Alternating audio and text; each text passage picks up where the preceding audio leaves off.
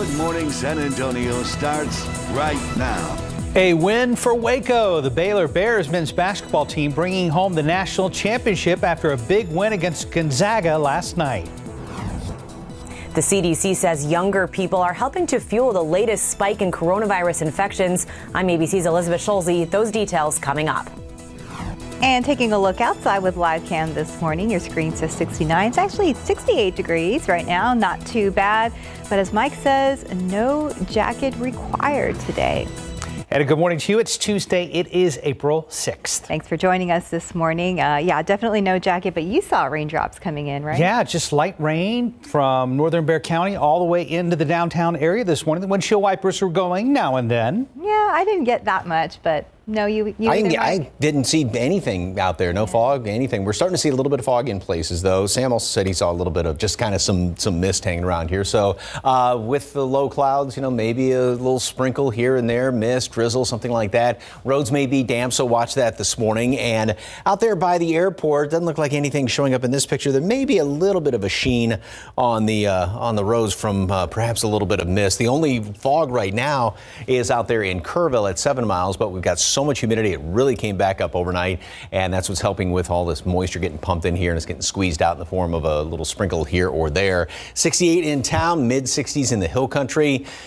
Well, temperatures are up a good 10 degrees on average from where it was at this time yesterday, and get used to it because it's going to be hot. And the Oak did drop down yesterday from the previous day, still on the high side, 92-80, and throughout the rest of the morning, we're not really going to be dropping down. We've got all this humidity, we've got the cloud cover out there, so that's going to keep temperatures pretty steady now for the next few hours with that patchy fog, and again, maybe some mist on top of that. And then later on this afternoon, up to 85 degrees, made it to 81 yesterday, partly cloudy, definitely warmer, and it is going to start to get gusty. Wind's going to be out of the southeast, 15, 20, 25 miles per hour gusting from there.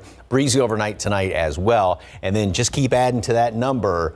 Where will it stop? Plus, we take a look ahead to the weekend coming up in just a couple of minutes. Traffic Authority Samuel King is back in the house. Anything going on, sir? Oh, Mike, things mostly quiet. The only thing we do have is some construction here and there this morning. So let's go over here to the wall and give you a closer look at that. I'll start here on the north side, 1604 and 281. They're installing some signs there on the flyover ramps. So those ramps are closed there and traffic being diverted to the frontage roads in that area. So that could cause some delays. That is for the next half hour or so. A little further east on Pat Booker Road from Village Oak to Athenian, that is a full closure there again till 5 a.m. They're doing some road work there, and we're going to take you all the way over to the west side now. This is 151 at Loop 410. It's doing some work there, so expect some delays between Military and 151, also at the Culebra Road intersection on 410. Here's a look at TransGuide 281. 410 at Rolling Ridge looking fine this morning. Mark, Stephanie, over to you. Thank you, Samuel. Homeowners on the west side woke up to their house on fire early this morning. Fire broke out in the 2200 block of South Trinity near Frio City Road. Our Sarah Costa is live and has more on the damage. Sarah? Good morning, Mark and Stephanie. Yeah, well, the scene is now clear, but the homeowners, when they wake up this morning, they're going to have a lot of cleanup to do. Just take a look behind me. You can see some of that damage. The front part of the home charred right there, right as you pull into the street on South Trinity. Now, firefighters say they were called out to the 2200 block of South Trinity at the intersection of Frio City Road at 2 o'clock this morning. When fire crews arrived, the couple who lives here was already safely outside of their home without any injuries. Firefighters say the fire was mainly on the outside of the home, but it did get into the attic, causing that damage to a big part of the home. Crews were able to knock out the fire pretty quickly, but the flames did some damage, about $40,000 worth. Whether or not the couple was able to stay at their home or were forced to go somewhere else for the night isn't clear at this time, and the cause of the fire also not clear. Arson investigators are still working to determine what started these flames at 2 o'clock this morning. Live from the west side, I'm Sarah Costa, KSAT 12 News. Mark and Stephanie. The director of the CDC says the U.S. is now in its fourth week of rising COVID infections as new cases increase in at least 19 states. ABC's Elizabeth Schulze has more from Washington. As younger people help fuel a surge in coronavirus cases, a plea from health experts to stay vigilant while vaccinations ramp up. The worst thing we could do right now would be to mistake progress for victory. COVID deaths are now rising in at least 18 states, hospitalizations up in 16 states, with a 23% jump in the upper Midwest.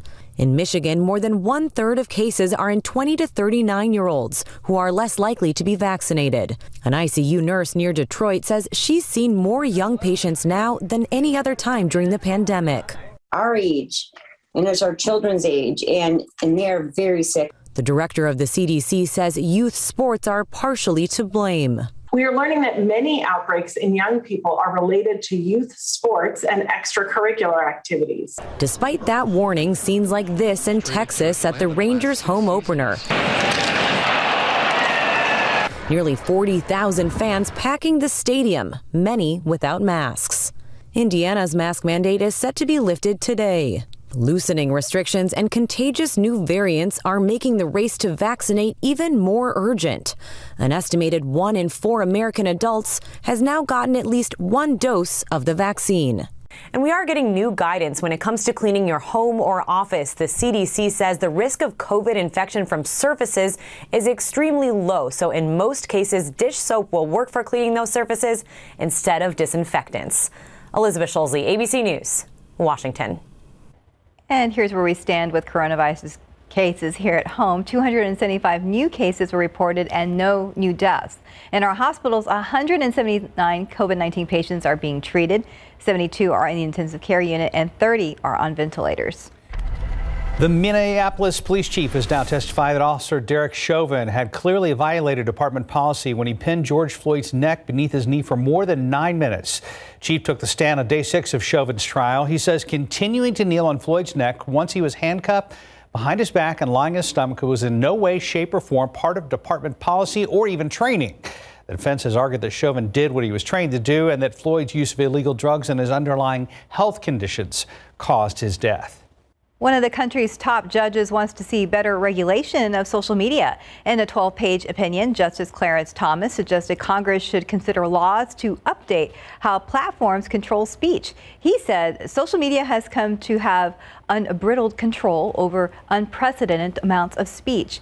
Thomas's opinion comes as Twitter banned former President Trump from its platform for violating its rules on incitement of violence. Some conservatives have called on more regulations in the tech world to combat what they view as political bias on social media. No other justice joined Thomas's opinion. In Dallas, a suspect is in custody after police say he stole an ambulance from a fire station. Police say the suspect took him on a nearly 2-hour chase yesterday evening. At one point, even hopped a curb and drove through yards of several homes. After running what appeared to be spike strips, the driver tried to escape on foot but didn't get far. Police were able to take him into custody. And time now is 4:38 and about 69 degrees right now. Still ahead, Waco waking up to a national championship this morning, courtesy of the Baylor Bears men's basketball team. We have highlights of their big win over Gonzaga coming up. And not too much to celebrate for the San Antonio Spurs right now. We'll check out their loss against Cleveland last night. And outside with live cam, be on the lookout for some drizzle, light rain, and maybe some fog. We'll see how the rest of the day is shaping up. We are just getting started here on GMSA. We'll be right back. 441, they've been celebrating in the streets of Waco all night. The NCAA Men's Basketball Championship Trophy coming back to Texas thanks to the big win by the Baylor Bears last night up in Indianapolis. Nothing could stop Baylor from cutting down the nets, not even Gonzaga. The Bears obliterated Gonzaga's march to its own undefeated season last night. It was an 86-70 runaway that brought Baylor's once downtrodden program its first national title. After running to a 19-point lead early, the Bears never let Gonzaga get any closer than 9. And less than 5 minutes into the final, the Bears were ahead of Gonzaga by double digits. This was Gonzaga's first loss in 32 games this season. Baylor ended up outscoring all 6 of its opponents in the tournament by an average of 15 points. Beat Houston by 19 in the semifinal. Once again, congratulations to the Baylor Bears.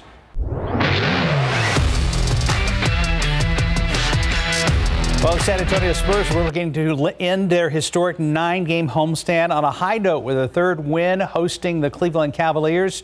San Antonio got off to a solid start. DeMar DeRozan finds Jakob Poeltl in the paint, and he spins for the lay-in. The Spurs are up 17-9 early. San Antonio headed in the half trailing 57-47. Third quarter, Spurs try to get something going. Lukas Manic drives hard to the basket, gets it to fall. Spurs down by 12, but Cleveland would keep pouring it on for the rest of the game. Spurs ended up shooting just 42% from the floor, and they lose their final game of this homestand, final 125-101. Next up, Spurs travel to Denver tomorrow. That game starts at 8 o'clock. They stay in Denver on Friday for a rematch. And then on Sunday, the Spurs will be in Dallas to take on the Mavericks. All right, hoping for better luck on the road. Go Spurs, go. Right now, it's 4:43. And still ahead, we have some of the top ways to stop those pesky robocalls from getting to your phone. And if you noticed an increase in prices at the grocery store, up next, details on the reason for the price hike. And welcome back. It's 4:46. Grocery prices have been rising since the beginning of the pandemic, and they are expected to get worse this summer. ABC's Rebecca Jarvis has the details in today's GMA First Look. In this morning's GMA First Look, grocery store sticker shock. I don't think anybody realized, the magnitude of issues that we're seeing within the supply chain right now. Whether you're buying your food and other staples online or in stores, it's not your imagination. Costs are climbing. Nobody wants to absorb that cost. So unfortunately, the people that are going to bear it are the consumers. According to the latest government data, the price U.S. consumers pay for groceries is up 3.5% over the last 12 months. For a family of 4, that could be as much as $500 more a year. And analysts predict it'll only get worse this summer. Coming up at 7 a.m., we'll have expert advice on how to navigate these looming price hikes and the products you can swap to keep your grocery bills from skyrocketing. With your GMA First Look, I'm Rebecca Jarvis, ABC News, New York. Robocalls are a nuisance, and now there are fresh concerns that a Supreme Court ruling may lead to even more of them. So 12 on your side's Marilyn Morris looks at the best ways to block them.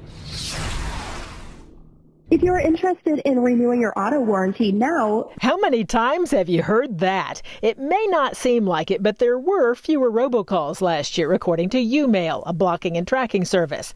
Credit improved technology and enforcement, but mostly the pandemic. It shut down a lot of call centers. But hold the phone, robocalls are on the upswing again, annoying Ann Bettinger. It makes me angry that people feel like they can set up a computer and intrude on my life. To make it stop, Ann got an app called NoMo Robo, which claims to block robocalls for $2 a month. Other popular call blocking apps include Hiya, Mr. Number, and RoboKiller. But Consumer Report says your cell phone company's new tools may be a better option. For the most part, consumers don't need to do anything to get these services to work. Calls that are legit will be allowed to ring, and calls that aren't will either be blocked or they'll show up with an alert. But depending on your cell phone company and plan, you may have to manually set up that call blocking service.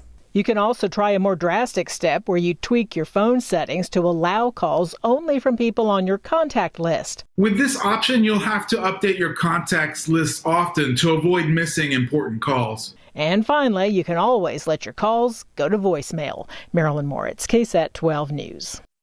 I have the AT&T Call Protect app that's supposed to block some of this junk. Did it work? It does okay. I mean, it's not great, but stuff still sneaks through. Well, at least it's like no sooner did we get the Supreme Court ruling and the auto warranty calls, they were like, hey, we're back, and we're back even stronger than ever. Even stronger than ever before. Yeah, well, hopefully they can work that out, maybe. Hopefully. Let's see how things are looking on the roads at 4:49. Samuel King is in the traffic lab. Yeah, and some of those calls, they use your local area code, so you think it's something that you're waiting for, but, big problem out there. And it is important to update your car warranty, though. So there's that. But taking a look outside on the roads, things are looking fine at the moment. No crashes or collisions or anything, but we do have some construction here and there. Let's start here on 281. This is over 1604. The flyover ramps there are closed, so there is some construction in this area. But some good news on 281. More of the main lanes as part of that project north of 1604 are opening, so that's good for people who use 281 to commute each day. Also here in the northeast side, again, Pat Booker Road, Village Oak to Athenian closed until the top of the hour, so another 10 minutes or so. Also out here on the west side, more construction here, 410 at 151. Also going to be some work here during the day on 410 as well. So not just this construction that should be wrapping up here in the next 10 minutes or so. So that's something to watch out for. TransGuide 35 downtown flowing well this morning, as is 281 at 410. Guys? Thank you, Samuel. Let's see what's Mike and one of our regular viewers, Yvonne, are cooking up this morning. All right. We have an iPad over there, and it's got just like little thumbnail pictures on it. I was looking at this like, what is that? And then I had to enlarge it, and those are all the oak catkins on the ground. Oh, that's not like like pebbles? No, or I thought it was. That's why I was like, what is that, Yvonne? Oh, yeah, they're everywhere. And those the dangling caterpillars as well? Yes. I had some of those the other day on my car. So everything it's falling from there. But it seemed like it was put off for a while. Like, are we going to miss oak season this year? Nope. Okay, yeah, it's out there, and you saw the numbers were about 9,200 or something like that. So we should be close to the peak of the season, but it's still going to be sticking around. All right, we've got a lot of clouds out there this morning, and there may be, notice a little bit of a reflection on the highway over there, 410 by the airport. So there may be just a little bit of mist. Now, visibility is not a problem anywhere around the metro area right now. Very warm temperatures, about 10 above what it was at this time yesterday, and there is a lot more humidity. And of course, there's the threshold, 60, and so everybody's at 60 or above, which means you walk outside and it's like, yep, it's humid out there. And we are going to see this humidity continue throughout the rest of today. So it may drop slightly as it usually does in the afternoon, but it's still going to be humid out there, and it's even going to be hotter, and the humidity is just going to be sticking around, pumped on in here. So we'll have probably a little bit more mist around the area tomorrow. Fog, maybe not, just because there's going to be a decent breeze overnight. Then watch the dry air try and come on in here. So by noon, we'll still have some humidity. It's going to start to dry out in the hill country, and that will continue to work on down through here by late afternoon, about dinner time, as the dry line moves on through. So at least it'll be more comfortable late in the afternoon.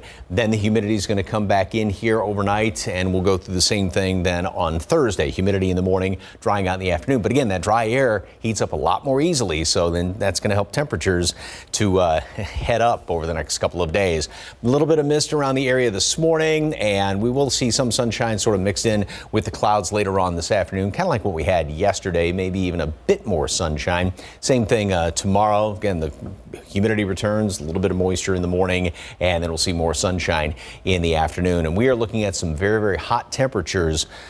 Not only is it going to be hot today, getting up into the about 85-degree range, well above normal, but even hotter the next few days. 77 today at noon, partly cloudy skies. Again, some of those leftover clouds from the morning hours, and then 85 for high temperatures. So we are going to be a good 6-7 degrees above normal. Breezy as well. I was going to say breezy tonight. Tomorrow, mid-60s again, and it will be somewhat less humid in the afternoon, but we're looking at 90, then 95s both Thursday and Friday, and somewhat less humid. Friday, we're going to have to be on the lookout for a late afternoon thunderstorm or two. It's kind of like the odds are not great that it would happen, but if it does, it could be strong. So there's kind of one of those caps in the atmosphere, a lid in the atmosphere. If that gets popped through. Are you worried about severe at all with any of these? Yeah. There is, if something pops, it would be strong potentially, but there's nothing, no advisories, anything like that is right. Just something to keep in mind for Friday afternoon. But other than that, it's just going to be really hot. Well, it is that time of year. I mean, the storms. Yep. Yeah, well, we'll watch out for that. Yeah. We will. Thank you, Mike. 4:54 on your Tuesday morning. And coming up next, a first look at the new Space Jam movie starring LeBron James. Justin Bieber fans like Steph get an Easter surprise, plus a first look at the Space Jam movie. And for the latest on what's happening in Hollywood, here's ABC's Jason Nathanson. Fans of Justin Bieber got an Easter surprise. The Canadian singer released a 6-track album called Freedom, notifying fans on Instagram. The Beliebers were shocked by the drop of the new release because the 16-track Justice album came out just 2 weeks ago. I get my life right from the source, yeah, that's it.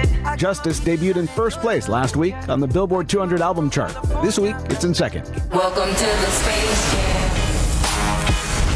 With the release date nearly 2 months away, the official trailer for Space Jam: A New Legacy is now out. The trailer introduces 4-time NBA champ LeBron James, who will now take center stage in the sequel to the 1996 film starring Michael Jordan and the rest of the Looney Tunes cast. James is featured recreating his iconic Miami Heat dunk with Lola Bunny. And celebrating birthdays today, Ant-Man actor Paul Rudd, reality star Todd Chrisley, and actress Candace Cameron Bure. And that's what's happening in Hollywood. I'm Jason Nathanson, ABC News, Los Angeles. It is now 4:58. And still ahead on GMSA, testimony continues in the trial of Derek Chauvin. We're going to tell you who is expected to take the stand today. Plus, someone built the world's largest Nintendo Switch and all the buttons work. Details ahead in Tech Bites. Live from KSAT 12, Good Morning San Antonio starts right now. A man with a shotgun in the parking lot of a Northwest Side hotel overnight. We have details just ahead. Plus, the jury hears more testimony from experts and officials in the trial of Derek Chauvin. Well, kind of a mixed bag of tricks this morning out there from Mother Nature. We have clouds, we have some fog, maybe some drizzle or light rain, but it looks like the heat is still going to be on for South Texas. Good morning, everybody. It is Tuesday, April 6th. Thanks for joining us this morning. And on Mark's way into work, there was some rain, but I didn't see anything. I just like to use my windshield wipers now and then. Mike Osterage is here. When are we going to get some decent rain around here, Mike? Not anything in the future. There may be, very, very small chance of a thunderstorm trying to pop up on Friday, but I really wouldn't even, it's hardly even worth a mention. And yeah, as far as any decent rain, there's unfortunately nothing in the forecast for at least the next 7 days. This morning, we were starting off at 68 degrees, and it is extremely warm and humid out there.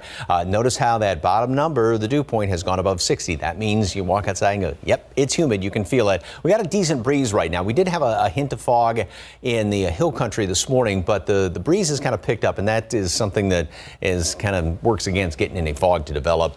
85 for a high temperature today. So, yep, it is going to be very, very hot, and the humidity will be sticking around later on this afternoon. The aquifer took a little bit of a hit yesterday, down 0.2 of a foot, and the allergens. Now, oak is still very, very high. All the little catkins, little dingle fob thingies, whatever, are all over the ground right now. But at least that count did come down from the previous day's reading. So we have a decent breeze, like I said, right now out of the southeast. And all that's doing is continuing to pull in all this moisture. And as the atmosphere, this moisture just kind of comes on in here, basically hits the escarpment and can't hold it anymore. So that's why we have a few little light sprinkles, some mist, maybe some drizzle out of the southeast. About 5-10 miles per hour. We do have a couple of gusts out there. Bernie Stage right now is gusting to 18, and it is going to be breezier, especially later on this afternoon. So this morning, mist, maybe some drizzle, very, very warm, and then we're going to sort of have a mixture of sunshine and clouds, kind of like yesterday, maybe a little bit more sunshine. 85 for a high temperature, and again, it is going to be on the breezy side. Tomorrow, we get up to 90. Now, we'll see less humid air in the afternoon with the dry line coming through here. And it's going to be one of those where this thing just kind of does a tennis match and keeps going back and forth. So we'll have the humidity come back in. Then Thursday morning, dry line comes through, dry air in the afternoon, and that's going to allow us to get up into the mid-90s. And then we have another bit of a front for the weekend. So won't be as hot, but it's still going to be hot. Details coming up in just a couple of minutes. Traffic Authority, Sam King is back this morning. Anything big going on? Nothing too big going on this morning, Mike, and traffic times look fairly normal. 25 minutes from Bernie to downtown on I-10, 28 minutes on from Bow Verde to downtown on 281, and 26 minutes on 35 coming in from the New Braunfels area. I do have one crash on the board, but it is not on a major highway. I can give you a closer look at that. So we head over here to the wall. This is on the west side, just north of Culebra Road. This is at Continental and Broadview, but again, not on any of the major highways. Again, the closest major road there is Culebra Road. Also have a little bit of a slowdown on 1604 west of I-10 heading over toward Agave Pass and Valero Way. So we'll just watch out for that this morning. Taking a look east side now, 35 at New Braunfels Avenue. Traffic building a little bit, but flowing well. And we'll have another update coming up in a few minutes, guys. Yes, sir. Thank you, Samuel. Arson investigators working to determine what caused a fire to break out at a home on the city's west side early this morning. This was happening in the 2200 block of South Trinity near Frio City Road. Our Sarah Costa shows us the damage. Good morning. In the front of the home, pretty charred, and the smell of smoke still pretty strong this morning. Just take a look at the house right behind me, where you can see where that fire broke out around 2 o'clock this morning. The scene is now clear, but the homeowners will still have a lot of cleanup to do. Firefighters say they were called out to the 2200 block of South Trinity at the intersection of Frio City Road at 2 o'clock this morning. When fire crews arrived, the couple who lives here was already safely outside of the home without any injuries. Firefighters say the fire was mainly on the outside of the house, but it did get into the attic, causing damage to a big part of the home. Crews were able to knock out the fire pretty quickly, but the flames did do some damage, about $40,000 worth. Whether or not the couple was able to stay at their home or were forced to go somewhere else for the night isn't clear at this time. Now, the cause of the fire has still not been determined. Arson investigators are working to find that cause. From the west side, I'm Sarah Costa, KSAT 12 News. New this morning, San Antonio police say a man is recovering in the hospital after being shot in the leg overnight on the city's northwest side. This happened just before 1 a.m. in the 6800 block of Northwest to Loop 410. That's not far from Ingram Park Mall. Officers say the man was in the parking lot of a Red Roof Inn when someone in a vehicle pulled up and shot at him with a shotgun. That victim was taken to the hospital in stable condition. The suspect got away in a gray or silver car. No arrests have been made. That's 5:06. The jury in the Derek Chauvin trial has now heard from the ER doctor who tried to resuscitate George Floyd. They've also heard from the Minneapolis police chief who fired Derek Chauvin. Here's ABC's Alex Brachet with the details. You swear or affirm? The most high-profile witness so far has taken the stand in the murder trial of Derek Chauvin, the former Minneapolis police officer charged with killing George Floyd. Chauvin's ex-boss, Police Chief Madero Arredondo, testifying what Chauvin did to Floyd violated the policy and values of the department. It is contrary to our training to indefinitely place your knee on a prone, handcuffed individual for an indefinite period of time. I vehemently disagree that that was the appropriate use of force for that situation. The chief delivering this blunt assessment of Chauvin's conduct. Is this a trained Minneapolis Police Department defensive tactics technique? It is not. I absolutely agree that violates our policy. That sentiment echoed by Inspector Katie Blackwell, the former commander in charge of training for the department. I don't know what kind of improvised position that is. So that's not what we train. Under cross-examination, Chauvin's attorney showed the police chief pictures and questioned whether Chauvin's knee was actually on Floyd's neck the entire time. Would you agree that from the perspective of Officer King's body camera, it appears that Officer Chauvin's knee was more on Mr. Floyd's shoulder blade? Yes. But the prosecution responding, saying that was one specific moment when the ambulance had already arrived. The ER doctor who pronounced George Floyd dead also testified, saying he believes the primary reason for Floyd's cardiac arrest was lack of oxygen, not a heart attack or drug overdose, even though the powerful opioid fentanyl was found in Floyd's system. Alex Perche, ABC News, New York. And time now is 5:08 and about 69 degrees right now. Still ahead, a popular social media app launching a direct payment feature for content creators. Plus, 18,000 people in the United States are diagnosed with life-threatening illnesses where a bone marrow transplant is the best treatment option. Just ahead on GMSA, one 4-year-old girl is on a mission to find her match and help save others too. And taking a look outside with live cam, pretty mild for the most part. We're in the upper 60s right now, but we are expecting a hot week. We'll be right back. 5:12. Each year, more than 18,000 people in the U.S. are diagnosed with a life-threatening illness where a bone marrow transplant is their best treatment option. Thousands of those on the list are children, and only 30% have a matching relative, leaving many hoping for a stranger to save their life. One of those on the list, a little 4-year-old who is on a mission for a match. Max Massey has her story. Blowing out the candles for a 4th birthday is a huge milestone for twins Mackenzie and Sloan Caston. They're beautiful, amazing girls, and they're so vivacious. And, you know, with Sloanie is so resilient. Born healthy, 6-pound bundles of joy, at 11 months, Sloan was diagnosed with a rare brain tumor. Despite treatment, cancer kept coming back in her spine, then in her blood. Her only real hope for a healthy life, a bone marrow transplant. Her sister, while a perfect match on the playground, not a match for a donor.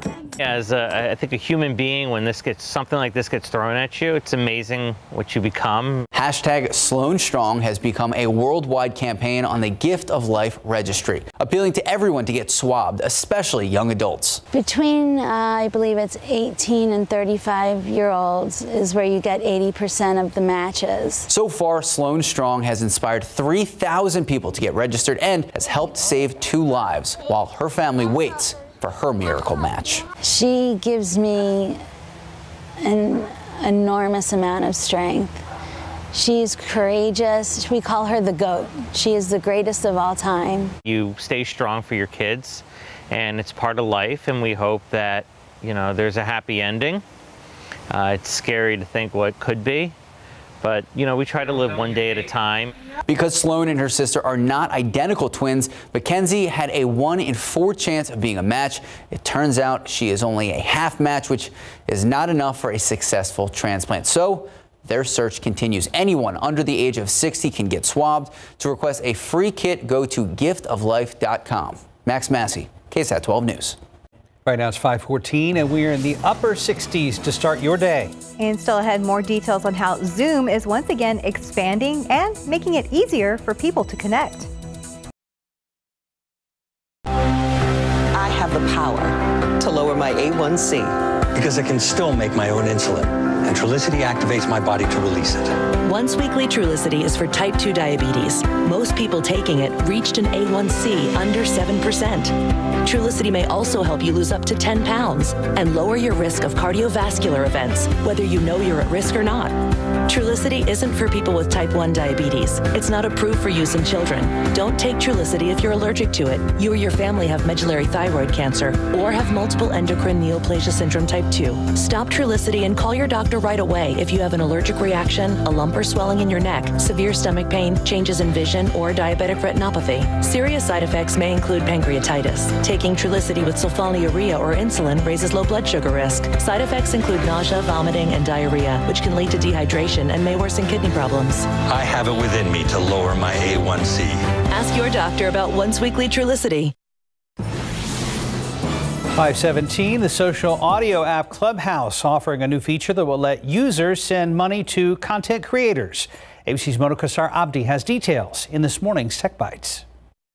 In today's Tech Bites, a new payment feature on Clubhouse. Users can now send money directly to content creators on the social audio app. The feature is being described as a virtual tip jar. The app's founder recently said he wants to focus on getting money directly to creators. Amazon is making its Echo Show 10 compatible with Zoom. Zoom meetings will start automatically for users with linked calendars, while others can just say, "Alexa, join my meeting." The Echo Show 10 will also track your movements to keep you in frame. Finally, the world's largest fully operational Nintendo Switch is more than 6 times the size of a real Switch, measuring 30 inches tall and 70 inches wide and weighing 65 pounds. It was built for a good cause. It's being given to Children's Hospital in Alabama. And we know that the children are definitely going to enjoy that one. Those are your Tech Bites. Have a great day. It'd take 2 or 3 people to use it. Yeah, I was going to say the children and adults, I think. I think a lot of people are going to want to try that out. Kind of a group activity. 5:18 on your Tuesday. Let's go ahead and check in with Samuel King this morning. Thank you, Stephanie and Mark. First, looking at some other travel times now. 28 minutes, you're coming in from the Pleasanton area on 37. 19 minutes from Castroville on US 90. And 17 minutes from Lytle on I-35. Taking a look here on the maps, no crashes on the board at all as we head over to the wall. Relatively quiet morning so far, and that's a good thing. Even this sort of slowdown here just west of I-10 on 1604 has started to clear up too, so not too much to worry about there. Bandera Road between 410 and 1604, 11 minutes heading northbound, 10 minutes heading southbound, so a fairly normal time this morning. And here's a look at TransGuide 410 at San Pedro near the airport. Things looking fine this morning. Mark, Stephanie, and Mike. Thank you, Samuel. A nice pop of color behind you. I love this. I mean, just when you, yeah, is it pink? Is it a little bit of, I don't know, kind of a neat color. It's basically pink, but nice to see stuff blooming. Yeah, definitely. That's gorgeous, though. Most things have started to recover from the big winter storm, but not quite everything. No, still, I mean, and then a lot of things just were, you know, completely from all that cold air that we had out there. But yeah, well, pollen didn't suffer because oak is still very high. All right, we've had a little bit of mist around the area. I didn't see anything. These folks, Mark and Sam saw a little bit of mist this morning coming into work, so you may run into just a couple of specks out there as of right now. Everybody is definitely on the warm side, mid-upper 60s, even heading out to the west and down to the southwest. And get ready, because you folks there along the Rio Grande are going to be really scorching by at least Thursday and Friday. Wind is out of the south-southeast at about 10 miles per hour. We had a couple of gusts earlier. That's just continuing to pump in all that humidity, and so that's why dew point temperatures, measure moisture in the atmosphere, have gone up about 5 to 10 degrees, and they are going to continue to go up over the next couple of days. So that's why we're going to have morning mist and probably not any fog. There was a chance, and we saw a little bit of it earlier this morning, but the wind has picked up, and it looks like it's going to be breezy, especially overnight tonight. There's the computer model. A couple of little sprinkles here and there, no big deal, just that nuisance kind of stuff. And then we'll see sort of a mixture of sunshine and clouds, maybe a little bit more than what we had yesterday. Clouds come back in tomorrow morning, maybe a little bit of mist around the area. And then kind of the same scenario. The difference, though, with tomorrow is we will have somewhat of a dry line moving through here late in the day. So that's going to knock the humidity out temporarily late in the afternoon. That's really going to help temperatures then shoot up into the 90s. Then as we go into the rest of the week, it's going to be pretty much the same thing. Clouds in the morning, sunshine in the afternoon, as well as on Friday. And so you can see those low clouds there on the satellite picture, that darker shade of gray. And up to the north, we got another couple of storm systems, but notice how most everything is staying up here to the north of us. We're not seeing the big kind of roller coaster action in the upper level winds that we saw a few weeks ago. So it's transitioning more into just a summertime weather pattern, which means very tranquil. And unfortunately for us, that means that we're not seeing any rain in the forecast for at least the next week, maybe even longer than that. If something pops up, great, but there's nothing in sight right now. 77 degrees today at noon, partly cloudy skies. High temperature, we make it up to 85 later on today. Got in the low 80s yesterday, so it's going to be much hotter. It is going to be breezy, wind out of the south to southeast, about 10-20 miles per hour, kind of gusting, and that's going to be the situation overnight. More mist again tomorrow. Very warm, very humid. Then we make it up to 90 tomorrow. Oh, and if that's not hot enough for you, we'll go for 95 on Thursday and Friday. And that's here in town, so we're looking at upper 90s and potentially a couple of triple digits down there to the west and to the southwest. I like that. You're like, if that's not hot enough for you, here are some other options. What would you pay? Don't answer, because it's going to get hotter. So it's almost like we're pretending it's June for a couple of days. Yeah, 95 is the normal high temperature, even into July, the normal high, June and July. So, yeah. Okay, thank you, Mike. 5:23. And still ahead on GMSA, Marvel continues their domination of the small screen with a brand new series, plus a classic film returning to theaters. A familiar Marvel character in a new show and a much-loved film returning to theaters. CNN's David Daniel has it all in today's Hollywood Minute. You really believe in this Loki variant? Luckily, he believes in himself enough for the both of us. Here's your latest look at Loki, the new series focused on Tom Hiddleston's popular Marvel character. The new trailer racked up nearly 4 million views in its first 9 hours on YouTube. Loki premieres June 11th on Disney+. Fathom Events is resuming its TCM Big Screen Classics series with spotlight showings of favorite films. 1987's La Bamba is set to play in select cinemas on Sunday, April 18th, Wednesday, April 21st, and Thursday, April 22nd. Check fathomevents.com for locations and showtimes. For most of the world, Nichelle Nichols is Lieutenant Uhura pop culture icon. But what they don't know is that she changed the space program forever. Nichelle Nichols' biggest battle wasn't with aliens on Star Trek, but with bureaucracy at NASA. The documentary Woman in Motion shows how the actress and activist helped change a largely white and male space program into a much more diverse agency. The film's first trailer just dropped. The doc premieres June 3rd on Paramount+. In Hollywood, I'm David Daniel. It is now 5:27. And still ahead on GMSA, all 50 states either have expanded or will soon expand COVID-19 vaccine eligibility to everyone 16 and older. But medical experts say the expansion is happening as variants continue to spread and cause concern. For now, to a scheduled EAS test, we're going to be right back.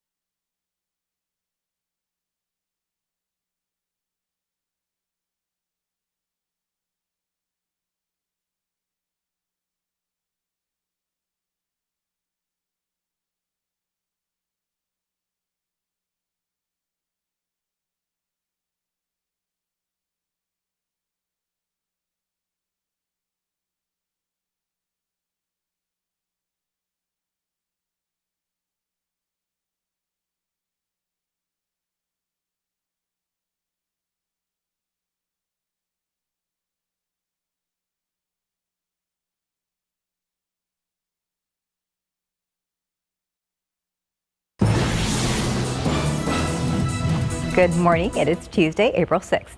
Glad you are with us. Mike has been keeping an eye on a few sprinkles and perhaps some fog. Here's an update. Yeah, we haven't seen any fog in about the past hour. The wind has picked up a little bit, so that usually helps to prevent the fog. There was some out in the hill country earlier this morning. I don't think it's going to be too big of a problem. You can see some low clouds hanging around here, and again, it almost looks like there's a bit of a reflection on 410, so maybe some mist. I didn't see anything coming into work. Mark did, Sam did, so you know, scattered about here and there, a little bit of a mist and or drizzle.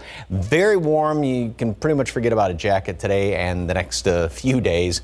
Shorts and flip-flops definitely in the afternoon. 63 is the dew point temperature, which means there's a lot of humidity out there. Wind out of the south at 10 miles per hour. And everybody, well, except Lost Maples, but you get above 60. That's always that threshold where you really start to feel the humidity, and it's going to be sticking around and probably even going up by later on this afternoon. Oak is on the high side. You may be feeling that. It's really gone up the past couple of days, although it did come down from the previous day's reading when it was about 12,000 or so.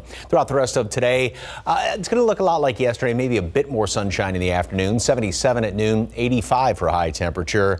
It is definitely going to be hotter. Wind out of the southeast about 10, 15 miles per hour, gusting on top of that, and especially tonight, it is going to be getting breezy around here.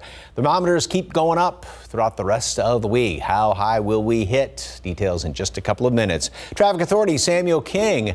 What's going on, sir? Good morning, Mike. Good morning, everyone. Things looking relatively quiet on the board this morning. No crashes or any other incidents. Most of the construction we had overnight has been cleared up. As we go over to the maps over here, one of the only real slowdowns we're seeing is here near the airport on San Pedro Avenue. Loop 410, but even that is starting to clear up a little bit, so that's definitely a good sign this morning.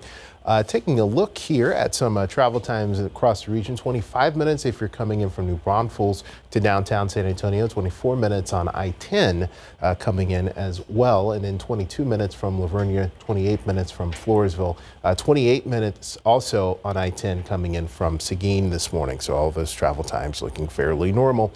And here's 281 at Loop 410, traffic building a little bit, but still flowing very well this morning. We'll have another update coming up, guys. Thank you, Samuel. Two people may have to pay with their freedom for a crash that killed a man and left a toddler with severe injuries. Those people are facing criminal charges now. The crash happened last Wednesday evening on Rigsby Avenue, right outside Comanche Park. Katrina Weber is at the scene with details on their arrest. Now, Katrina, we understand one of these suspects is the mother of the toddler. That's right. The charges against her have to do with not having the 2-year-old in a child safety seat. Now, the other suspect is accused of actually causing the crash while racing here on Rigsby Avenue. Both of them, 24-year-old Daniel Tellez and 20-year-old Selena Hernandez, were officially arrested and charged in this case yesterday. The arrest affidavit says Tellez was not only driving recklessly, but also doing so with no driver's license and with Hernandez's unrestrained child in the car. The affidavit says surveillance cameras captured him last Wednesday driving at almost 90 miles per hour in this 40-mile zone. It says he slammed into a car being driven by 80-year-old Antonio Arismendez Martinez, killing him.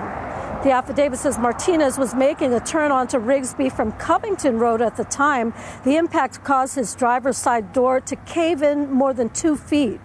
Tellez's car caught fire. The affidavit says he had 3 passengers with him, including Hernandez and her 2-year-old daughter. Witnesses told police that after the crash, neither Hernandez nor any of the others tried to pull the toddler out of the burning car. Bystanders had to rescue her. Now, according to the affidavit, the 2-year-old suffered spinal injuries and is now paralyzed on one side of her body. It says that both Tellez and Hernandez were treated for injuries as well after the crash. Now they face charges, and for Tellez, that includes manslaughter. Reporting live on the southeast side, Katrina Weber, KSAT 12 News. By May 1st, all 50 states will have extended COVID-19 vaccine eligibility to everyone 16 years of age and older. As CNN's Brett Conway reports, the race is on between vaccinations and variants. From production to packaging to planes to the pavement and to the people. Okay, here we go. The COVID-19 vaccine rollout is going strong, with every state announcing plans to expand vaccine eligibility to people 16 years and older, if they haven't already. But Dr. Ashish Jha, epidemiologist Michael Osterholm, and Dr. Paul Offit worry it's creating false hope. Average new case counts are up more than 16% these past 2 weeks. And the Centers for Disease Control and Prevention says part of the reason for the rise is because of variants like the one first spotted in the UK. It's not long before it's going to sweep across the country. And the variants make it particularly concerning. That's because there are still so many questions about the variants. To date, we don't know that these variants have completely escaped immunity, where, for example, if you've been naturally infected or immunized, you still may be hospitalized or be in an ICU. And there are other variants popping up, like the one first identified in India that's also been reported in California, not to mention the variants still to come as viruses mutate over time. Where will these new variants come from that we couldn't even imagine today? Still, they all agree vaccinations are our best bet. Either get vaccinated, or if we haven't had a chance to get a vaccine yet, at least wear a mask and social distance. So we really do have to hunker down for a few more weeks. I'm Britt Conway reporting.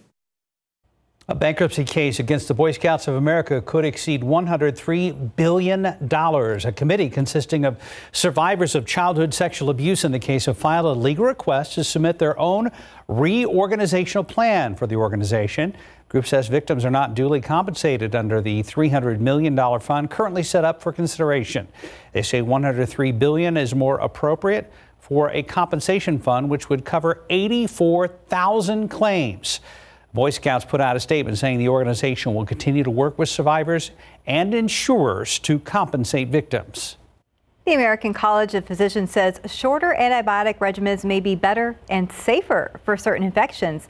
The group issued new best practice advice for treating ailments like acute bronchitis, community-acquired pneumonia, and certain skin infections. The group says unnecessarily long courses of antibiotics for these conditions can contribute to antibiotic resistance. That's when bacteria becomes resistant to the drugs designed to kill it. They say shorter courses also lowers a patient's risk of side effects. Time check, 5:38 on your Tuesday. It's still ahead why one of the biggest manufacturers and sellers of smartphones deciding to call it quits. And up next, details on a pill that could lessen the severity of the coronavirus. And taking a look outside with live cam, we're at a mild 68, 69 degrees outside, but you can brace for that heat. It's coming this week. We'll be right back. 541, lots of pills and other remedies have been suggested to stop the worst side effects of the coronavirus. Some are scams, but some are serious medicine. Ursula Perry tells us about the research that might mean you could pop a pill that may lessen the severity of the virus. For some, COVID symptoms are very mild, a little cough, maybe a runny nose, a low-grade fever. But what if you could take a pill for 2 weeks and your COVID's gone? For some, COVID symptoms are very mild at first, maybe a stuffy nose, a cough, a low-grade fever. But can you keep COVID from getting any worse? Researchers are studying an antiviral drug called upamostat. They want to know if taking one pill a day right away will help. Like we learned with Tamiflu and flu, typical antiviral effect is seen as soon as possible after the infection. So we want people to be within 3 days, ideally, of having symptoms. Researchers are enrolling people who have symptoms or test positive for COVID. Half of the participants get a placebo. The others get the investigational drug, and they take it once a day for 14 days. Patients will monitor their heart rates and oxygen levels, then send that information to the researchers through a smartphone app. If you can give something oral and keep people home so they're not hospitalized, they're not dying from it, I think it's a plus for healthcare, plus globally for all these hospitals that were overwhelmed with COVID. Researchers are testing the safety and the effectiveness of the dosage on this particular drug, but they say there are many other drugs that are in the pipeline that are also rising to the challenge, including one coming out of Israel that is inhaled directly into the lungs and is supposed to cut the recovery time for COVID down to 3 to 5 days. For Good Morning San Antonio, I'm Ursula Perry. And time now is 5:43, and it's about 68 degrees right now. Up next, why some of the biggest airlines are revealing customers have had problems booking flights online. In your morning consumer headlines, several U.S. air carriers experienced online booking issues on Monday. That includes American, United, and Delta Airlines. Customers were reportedly not able to book flights online. The company's websites weren't uploading available flights to their booking pages. All three companies acknowledged the issue on Twitter. Reports indicate that software provided by Google, which typically shows flight and price data, had some sort of bug that prevented passengers from searching or booking flights. Other major U.S. carriers, including JetBlue and Southwest Airlines, were not affected. The highly competitive smartphone market is losing a major player. LG has announced it will soon leave the smartphone business after nearly 2 decades of innovative mobile designs. CNN's Mary Maloney shows us the 3 reasons why the once pioneering tech giant is calling it quits. LG is hanging up its smartphone business. The South Korean tech giant announcing its mobile phone division is expected to wind down by the end of July.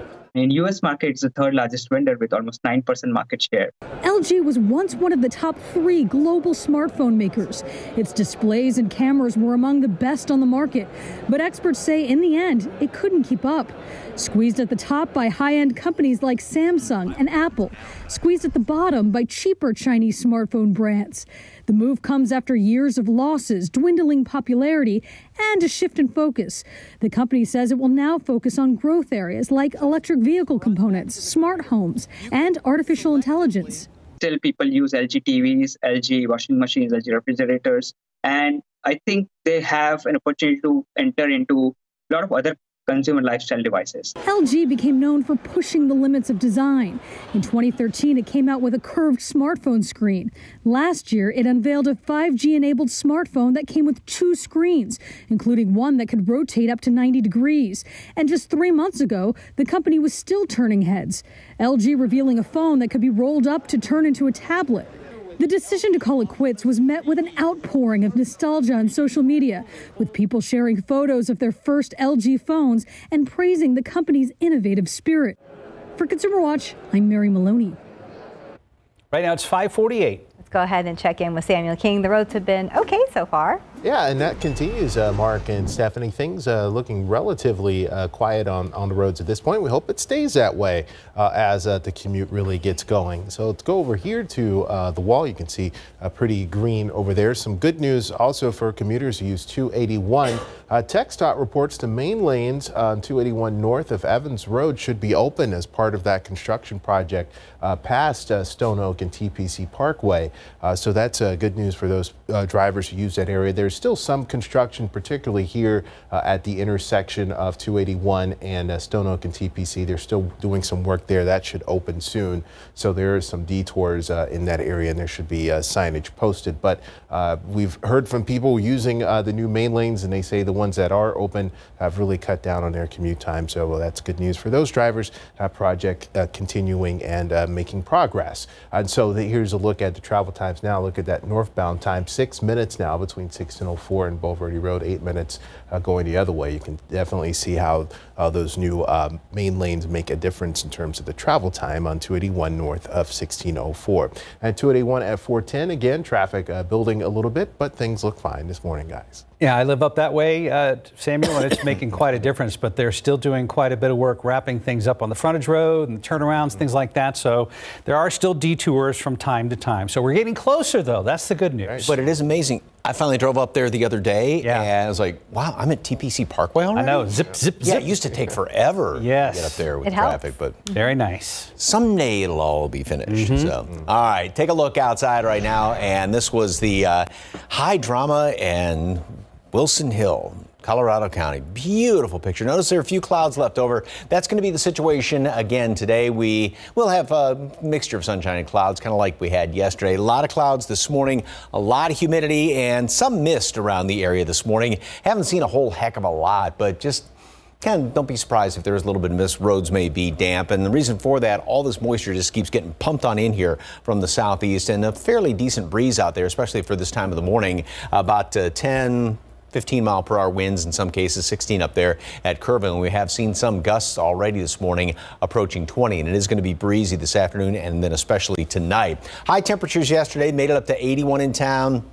And then also, rule of thumb, add about 5-6 degrees or so to that. So we had some mid and even upper 80s down to the southwest. And then today, it's going to be even warmer. 85 here in town. We're looking at about 10 or more degrees up, down to the south and west. So we're looking at mid 90s already along the Rio Grande Valley later on today. But we will see these mid and some upper 80s in and around the metropolitan area. So it is going to be very warm, and we're still going to have the humidity hanging around here today. But the humidity is going to start to go away in the afternoon tomorrow.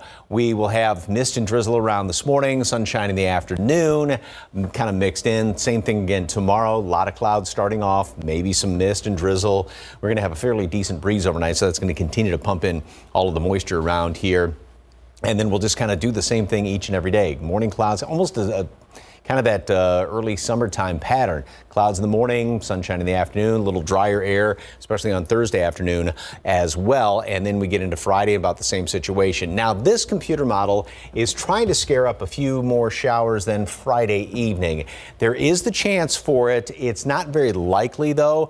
But if something were to pop up in the afternoon, it could be a fairly strong thunderstorm. It's like there's a lot of pressure building, but you got to kind of pop the balloon to get it going. And there's a good lid in the atmosphere as it looks as of right now on Friday. So it's not really in the forecast yet, but just something we'll kind of keep monitoring the next couple of days. 77 degrees today at noon, partly cloudy skies, and then a high temperature today up to 85. And again, it's going to be on the breezy side and still humid.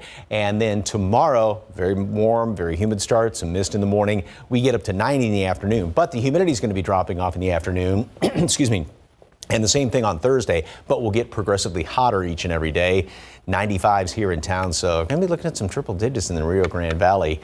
Still hot, not as hot, but still hot this weekend. Mike, since we've got you right here, what's happening later today on SA Live? Okay, Rustic, a lot of stuff going on, but Rustic Brush. I don't know if you've ever done this before, but where you can go there, all the supplies you need. You don't have to be very artistic, but you can make, fun little just designs, maybe for your deck or something to hang, maybe a gift. This is great for family, for the kids to do. You can have a little party there, even kind of a date night, just to kind of go and do something different. And yes, they are toasting. You can do that there too. So, but the nice thing is they have all the supplies, and then they clean up. They clean up. That's the best part, right? That's a big plus right there. And, you know, it's just something kind of simple to make, and you're just like, okay, this is sort of fun. Like that looks like lots of fun. All right, today on SA Live at 1 o'clock. 1 o'clock. Lots of other stuff too. Thank you very much, sir. Right now we're at 5:53 on your Tuesday morning. Let's go ahead and look at your winning lotto numbers. We have pick 3, 0, 5, 8, Fireball 7, Daily 4, 3, 2, 1, 9, Fireball 5. Cash 5, 2, 3, 11, 15, 25. Texas two-step 16, 17, 19, 34 with a bonus ball of 23.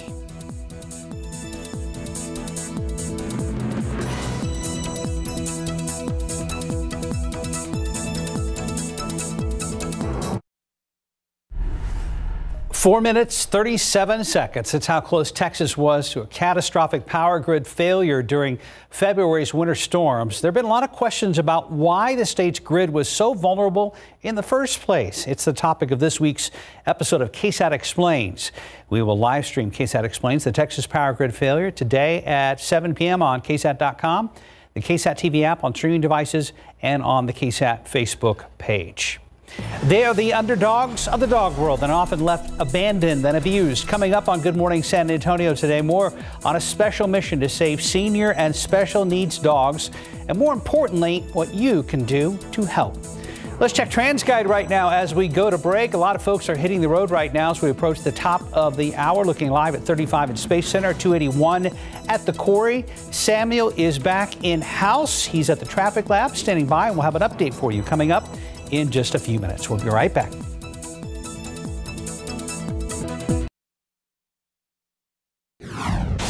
San Antonio voters will most likely support Mayor Ron Nirenberg in the upcoming May election. That's according to a new poll that was just released at 6 o'clock this morning.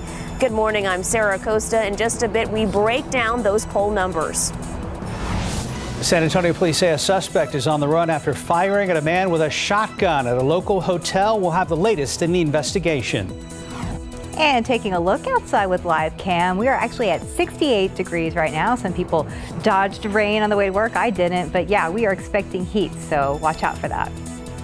Live from KSAT 12, Good Morning San Antonio starts right now. Rise and shine, everybody. Good morning. It is Tuesday, April 6th. Hope you're having a good week so far. Yeah, it's only Tuesday, but that's okay. We have lots of sunshine for you ahead. A couple hours ago, we saw some rain on the windshields in a few spots around town, and Mike Osterhage joins us live. Good morning. Good morning. See, I didn't see any. It's very spotty. You didn't see any either. You saw some. Sam saw a little bit, so it's going to be, like you said, spotty out there. Mist, drizzle. Was it heavy enough for wipers? Yes. Okay, so it was more than just that little mist hanging out there. So don't be surprised if you see some of that around the area this morning. So obviously it's not going to make any difference, but it's just going to make the roads kind of slippery if that is indeed the case. It almost looks like there may be a bit more of a shine on the highway over there, 410 by the airport. So just kind of take it easy. Assume some of the roads are damp. Temperatures, everybody is well above normal. Mid and upper 60s all around the area. 63 in Rock Springs as of right now. Oak is still very, very high, but it did come down from the previous day's reading. Remember, a couple of days ago it was up to about 12,000 or so. Of course, we're going to get the updated pollen count coming out in about, say, an hour, hour and a half. Temperatures will stay basically steady this morning. Lots of clouds around here, and the wind, which there's a decent breeze right now, but it is going to be picking up, especially late this afternoon going into tonight out of the southeast. That's just going to continue to pull in all this moisture, so we'll be doing the same thing tomorrow morning, and we'll also keep the humidity around throughout the rest of today. 77 today at noon, and then we will be topping off at 85 today, so up anywhere, say 5, in some cases close to 10 degrees compared to yesterday's high temperatures. And we'll do that again tomorrow, and it's going to continue to stay on the hot side throughout the rest of the week. We get a little break in the humidity here and there. We'll talk about that coming up and take a look ahead to the weekend. Traffic Authority, Samuel King. It's been pretty quiet so far this morning. And it's still remaining that way. Mike, good morning to you. Good morning to everyone out there. The travel time's looking fairly normal. 24 minutes on I-10 coming in from Bernie, 27 minutes coming in on 281 from Bulverde, and 26 minutes coming in from New Braunfels to downtown San Antonio on I-35. Taking a look at the maps, no real serious issues on the maps at all this morning. So maybe a few slowdowns here or there, but otherwise, if you need to head out now to work or drop off the kids at school or anything like that, now would be a good time to plan to do so. Had some construction overnight at 151 and 410, but on 151 now, travel times look fairly normal. 8 minutes going westbound and 9 minutes heading eastbound from 1604 to US 90. And here's 410 at Cherry Ridge. More traffic than we've seen over the past hour, but things still flowing well. We'll have another update coming up.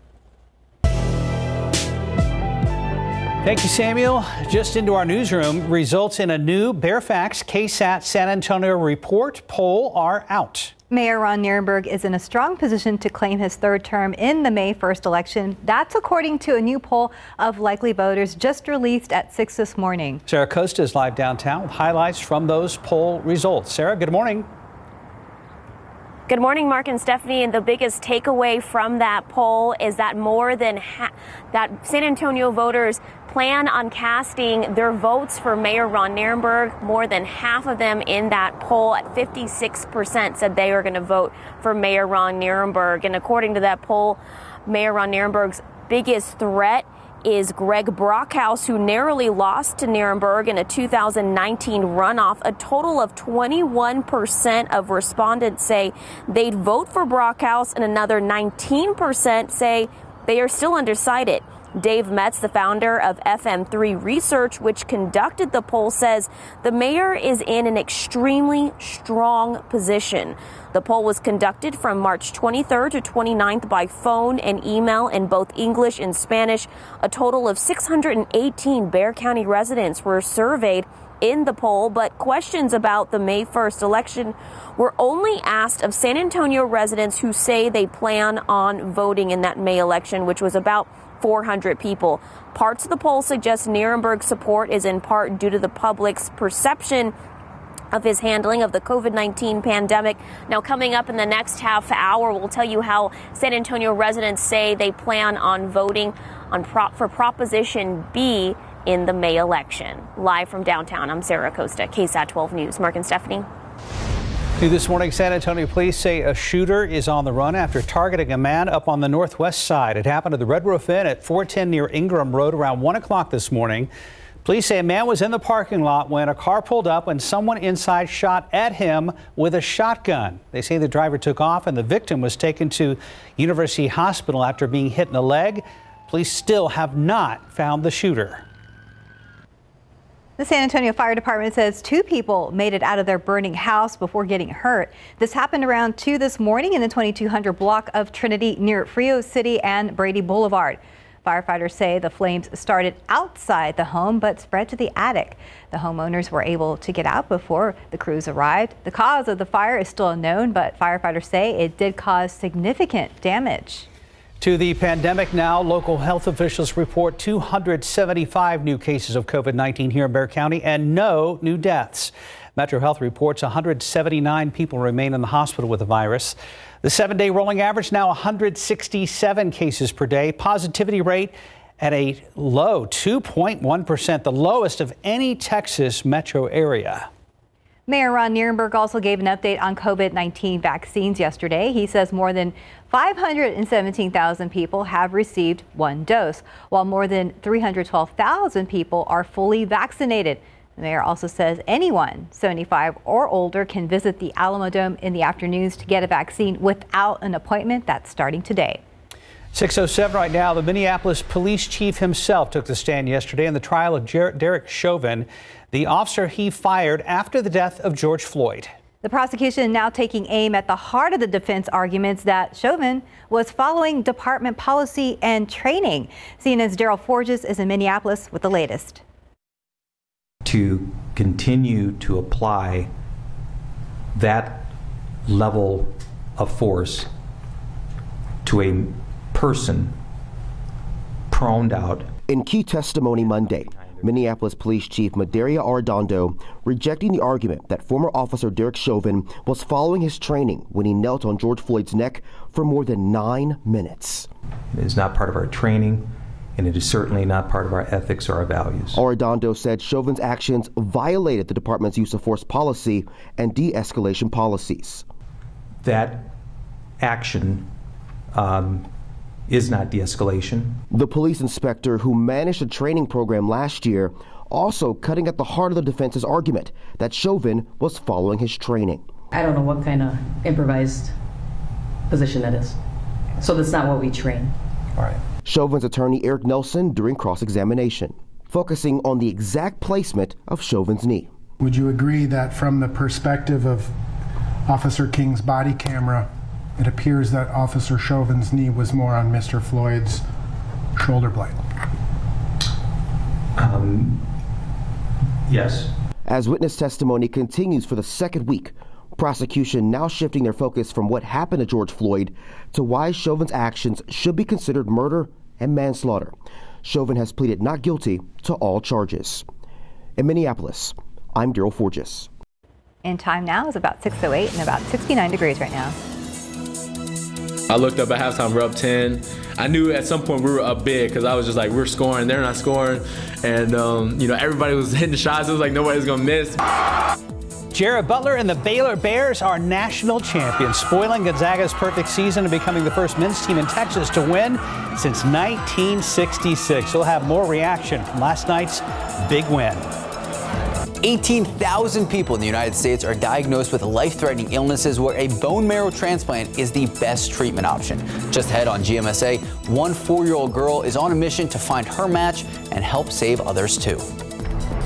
And taking a look outside with live cam this morning, it's actually 68 degrees out there, pretty mild for the most part. But if you like the heat, great news. We're going to have a hot week. We'll be right back.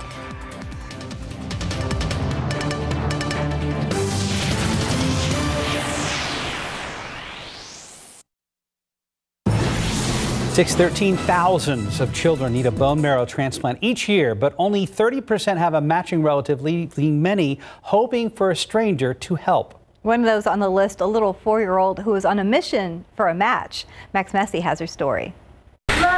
Blowing out the candles for a 4th birthday is a huge milestone for twins Mackenzie and Sloan Caston. They're beautiful, amazing girls, and they're so vivacious. And, you know, with Sloanie is so resilient. Born healthy, 6-pound bundles of joy. At 11 months, Sloan was diagnosed with a rare brain tumor. Despite treatment, cancer kept coming back in her spine, then in her blood. Her only real hope for a healthy life, a bone marrow transplant. Her sister, while a perfect match on the playground, not a match for a donor. As I think a human being, when something like this gets thrown at you, it's amazing what you become. Hashtag Sloan Strong has become a worldwide campaign on the Gift of Life registry, appealing to everyone to get swabbed, especially young adults. Between, I believe it's 18 and 35-year-olds is where you get 80% of the matches. So far, Sloan Strong has inspired 3,000 people to get registered and has helped save 2 lives while her family waits for her miracle match. She gives me an enormous amount of strength. She's courageous. We call her the GOAT. She is the greatest of all time. You stay strong for your kids, and it's part of life, and we hope that, you know, there's a happy ending. It's scary to think what could be, but, you know, we try to live one day at a time. Because Sloan and her sister are not identical twins, Mackenzie had a 1 in 4 chance of being a match. It turns out she is only a half match, which is not enough for a successful transplant. So their search continues. Anyone under the age of 60 can get swabbed. To request a free kit, go to giftoflife.com. Max Massey, KSAT 12 News. Right now it's 6:15. And we had a pretty quiet morning, but it looks like traffic's starting to build up a little bit, Samuel. Yeah, it's still relatively quiet. Traffic is building, as you said, Stephanie and Mark, but things still looking relatively fine on the roadways, and our travel times coming into San Antonio still looking good. 29 minutes, for instance, coming in on I-10 from Seguin, and 28 minutes coming in from the Floresville area to downtown San Antonio. And taking a look at the map here, not much going on. No crashes or collisions or anything of that nature on the board at the moment. So that's a good thing. And if you're coming in on 90 from 1604 to I-35, normal travel times there, 11 minutes in each direction. So that's fairly good. And here is 281 at the quarry. Some traffic building there, still flowing well, but now still a good time to head out if you need to go to work, or drop the kids off at school, or run some errands, guys. It's time for Mike's daily virtual magic trick. Yes, indeed. I was just looking at the 281 right there in the picture behind Sam, and it's like, I can't tell if that's just dampness on the road or just kind of the usual reflection. Yeah, it almost looks like smoke or something, but that is almost basin, and it's pretty typical. It's one of the places that fogs over quicker than most others. And fog has not been a problem, but a lot of mist. You saw some, Sam. Right, and there are some in some of the cameras too, Mike, some of that little misty looking thing there, so could be something going on. Okay, so it's not anything big out there, but surprise. But yeah, just watch it because the roads are going to be on the damp side. So just take it easy, especially around the buses, obviously. And temperatures are going to be staying pretty much steady this morning. I had a patch of fog in there, but we had some earlier. The wind has kind of picked up, so that's really not going to be too much of an issue. But mist will be something you got to watch out for, making things kind of slippery. And 85 degrees after school today.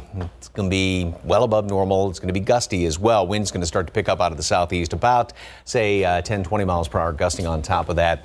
Beautiful picture. Love how the cow just decided to pose and look right at the camera there. Not just any cow either. I know. Good old Longhorn. It's a great looking shot. Thank you very much for the KSAT Connect picture. All right, here's what it looks like. This is over by the airport. We're looking off to the east, 410 eastbound, and it's not too bad. Obviously, there's no reduced visibility out there. It's temperatures this week. It's going to be a hot week.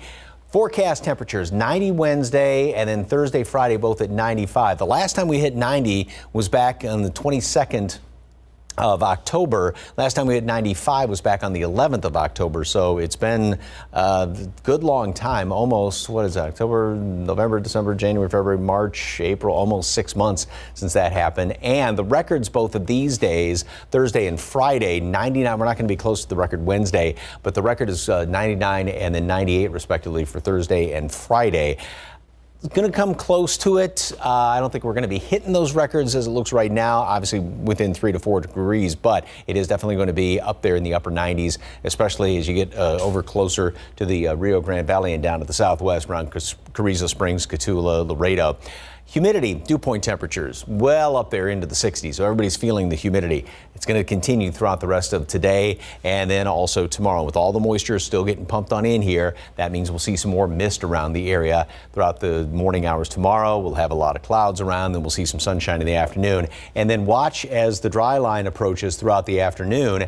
So by even lunchtime, we're going to start to see much drier air in northwest portions of the hill country. Going to have to watch out for increased fire danger potentially in the western part of the hill country tomorrow as well. And then that dry air will continue to move on in here throughout the late afternoon and early evening hours, and that's going to help temperatures shoot up to 90 tomorrow, and then of course even hotter. We'll do the same thing on Thursday. Another dry line is going to go back. We have humidity Thursday morning and then come back through the area, and that will help get temperatures up there into the mid 90s. There's some of the low clouds we have right now. You can see this darker shade, this gray just kind of filling in right there, and we'll keep a few clouds, kind of what we had yesterday.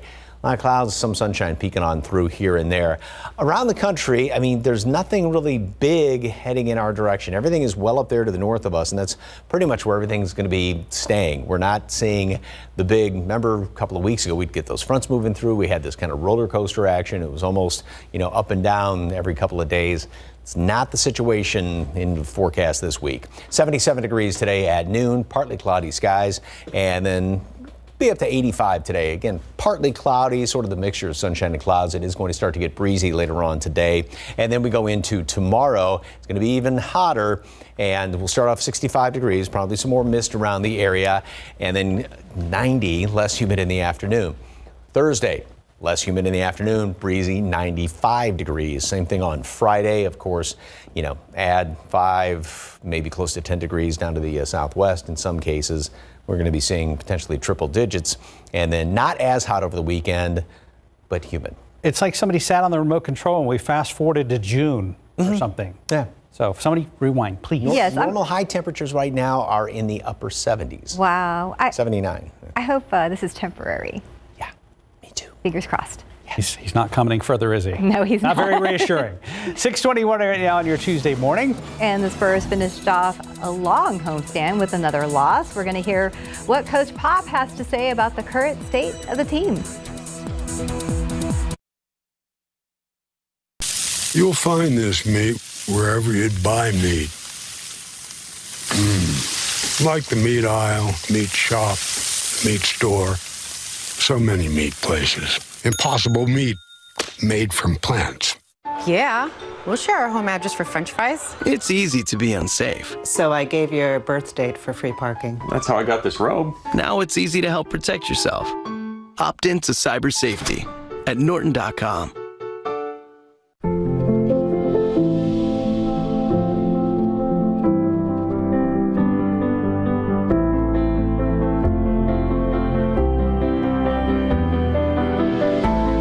Irresistibly smooth chocolate. To put the world on pause. Lindor, made to melt you. By the Lindt Master Chocolatier. 6:24 in college basketball. It's been 55 years, but a Texas team has won the men's national championship. The Baylor Bears still celebrating this morning after their big win over Gonzaga last night. Baylor made it look easy. You may not have realized Gonzaga was undefeated this season going into the title game, but the Bears steamrolled past the Bulldogs 86-70. First time a Texas men's team has won since Texas Western did it in 1966. After the game, Baylor head coach Scott Drew was asked what it was like coaching this team to glory. Coaching is like being a parent. And Christmas time, you see the kids opening up presents. You see them excited. You're excited. And to see the Baylor fans be able to celebrate and cheer, to see the city of Waco be able to celebrate and cheer, to see the state of Texas. I mean, look how much great basketball we have from high school, AAU, junior college, college. And we haven't won a national championship since '66. So it's long overdue for the state. Congratulations to the Baylor Bears. Well, from a sweet note to a rather sour one, the Spurs were looking to end their historic 9-game homestand on a high note last night, but the Cavaliers had other plans. Spurs started out looking like they could dominate, but quickly lost their footing. Silver and Black went down by 10 going into the half, and it got worse. Cleveland would continue to pad their lead until the game ended. Spurs lose 125-101, and after the game, Coach Pop was brutally honest about the current state of his team. We look like we're fried. We just look tired.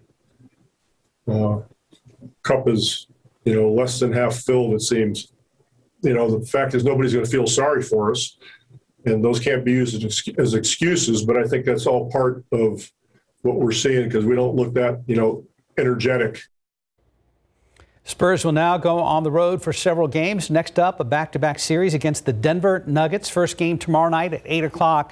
And at least the Spurs have a winning record on the road this season. Good luck, guys. Yeah, that's true. Go Spurs, go. Time now is 6:26 and 69 degrees. The director of the CDC worried about a fourth wave of COVID infections. We'll hear how young people could be driving the increase in our next half hour.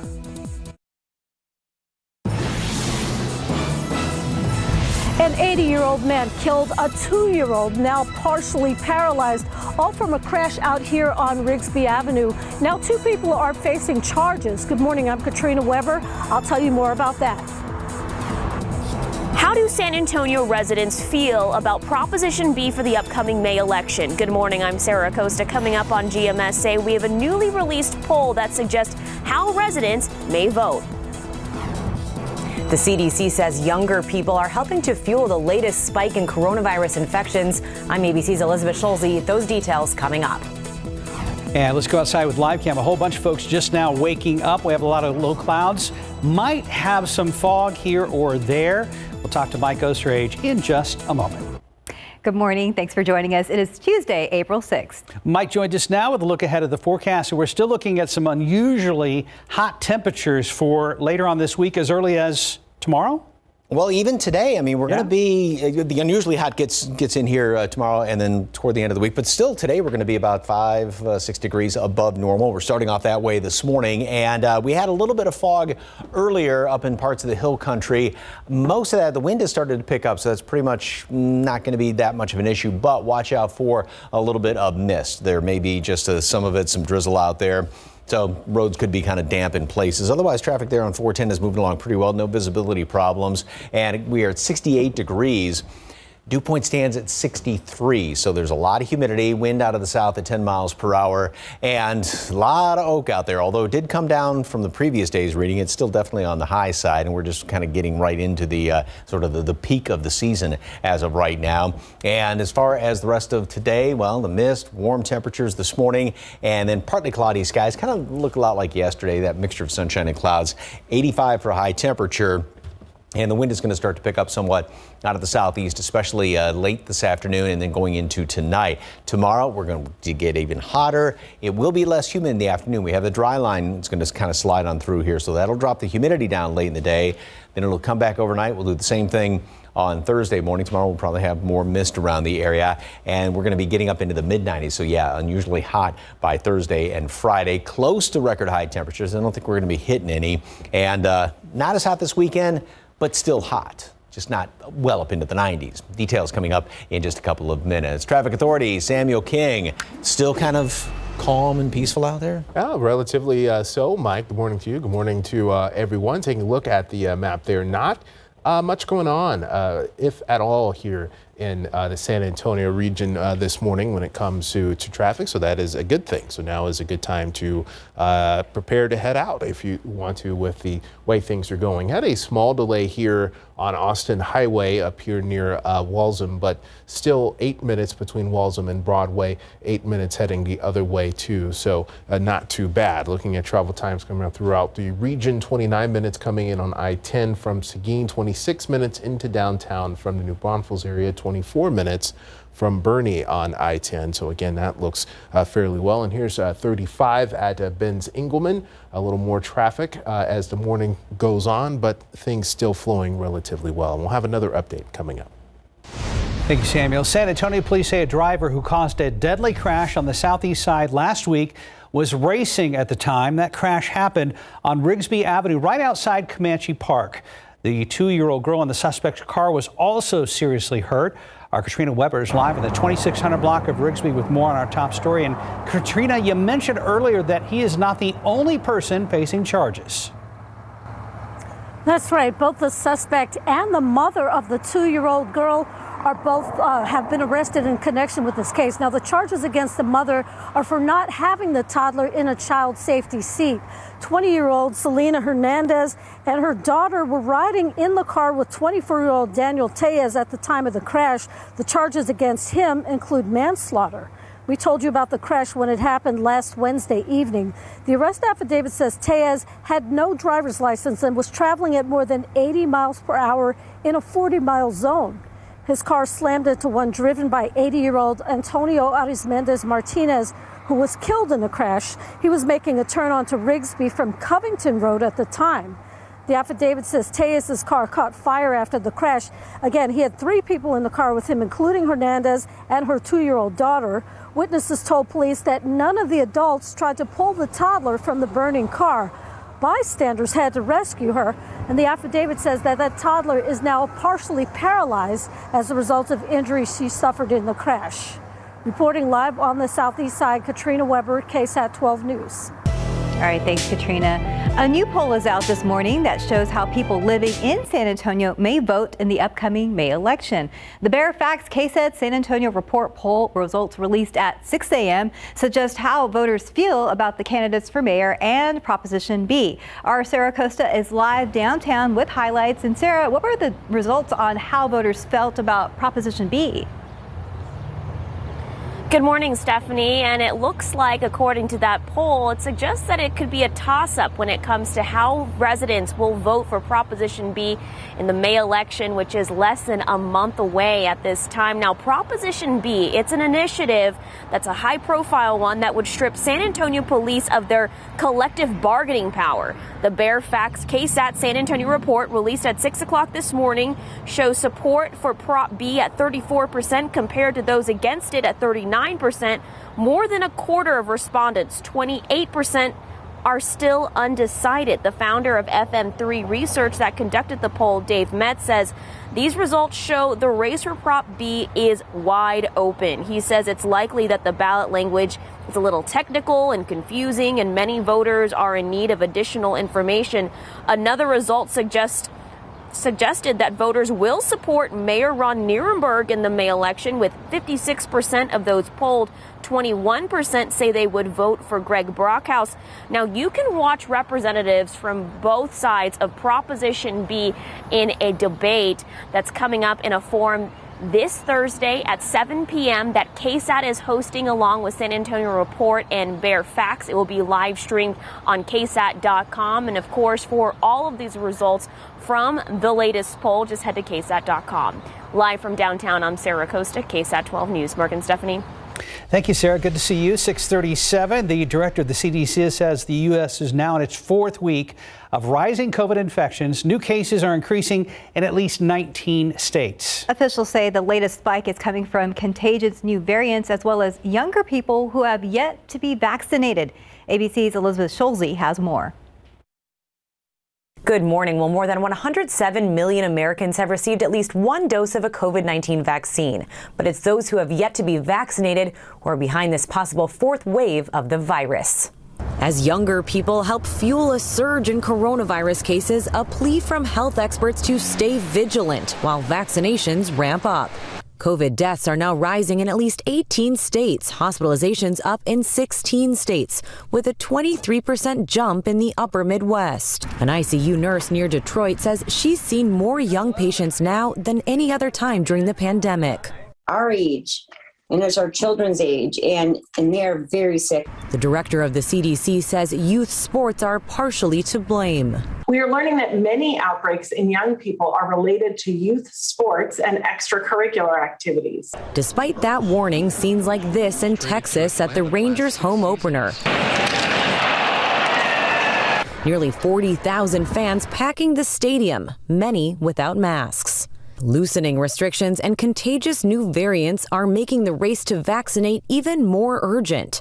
And we are getting new guidance when it comes to cleaning your home or office. The CDC says the risk of COVID infection from surfaces is extremely low. So in most cases, dish soap will work for cleaning those surfaces instead of disinfectants.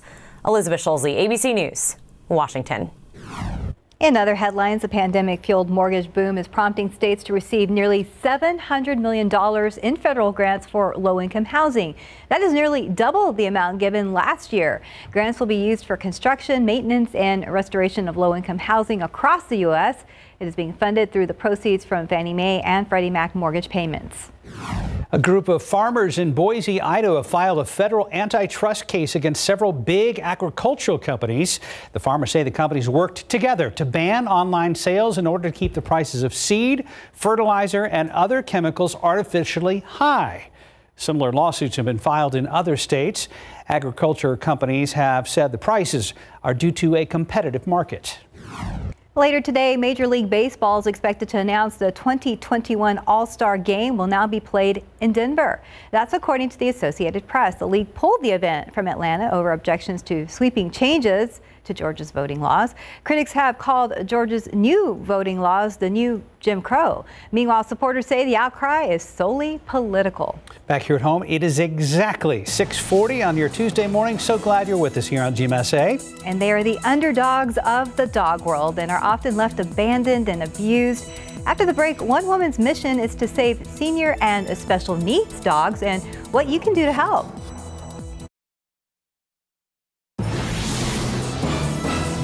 Sweet girl. Blind, sick, injured, old, really old, or even paralyzed. Come on, Mammy. Dogs like little Maverick, who was found paralyzed alongside of the road, have been dropped off, left to die, and disposed of. Heidi Hartman's life passion is helping these underdogs of the dog world. A typical rescue spends 12 weeks waiting in a shelter to be adopted. Special needs and seniors spend nearly 4 times as long. The older they are, the less chance they're going to have of getting out. Heidi's Polka Dogs is one of the handful of rescues in the U.S. that takes in special needs and super senior dogs. She was a hot mess, and we couldn't resist her. Lori Sullivan and Melissa Albright adopted a toothless, blind, and deaf Chihuahua. We got Blue 2 years ago. They estimated that she was 19 years old at the time. Add on 11-year-old Hannah and her pal Bruiser. The upside to adopting an older or special needs dog, their personality is already developed. Most are calmer, and they will likely know basic commands. Quieter homes without children are usually best. There can be extra costs that come with growing older. Do you really want that dog to suffer and live its last days in a shelter with nobody around, no family to love it? For many, the answer is simple. They deserve that second chance at getting, they could have a lot of life left in them. How little baby boy. For every dog rescued by Polka Dogs, they lose at least $85 after adoption fees. They get all of their funding through donations. Last year, vet bills and medical expenses cost the center over $100,000. They've adopted out more than 1,100 senior and special needs dogs so far. If you're interested in helping a senior or special needs dog, you can always foster one or volunteer here in San Antonio so they get the love and attention they deserve. Sarah Costa, KSAT 12 News. I know. My Truman turns 11 next month, and I just found out that his daddy passed away the other day at the age of 13 and a half. Wow. So hopefully I get a few more years with Truman as well. Yes, we hope so. Yep. Let's check traffic at 6:45. Samuel King in the traffic lab with the very latest. Thank you, Mark and Stephanie. Things still relatively calm this morning. A few delays developing there at 1604 near Bandera Road, but otherwise things look fine as you look at the maps here. And some good news again for some commuters. If you take 281 north or southbound, more of the main lanes have opened up north of Evans Road up to past Stone Oak and TPC Parkway there as part of the construction project. Still a lot of work up there. If you drive up there, you know that's still going on, but that is another sign of progress. And he's still definitely doing some work here at that Stone Oak intersection. So you'll see some detours and delays around there, but otherwise things improving there very quickly as they get that project going and completed there.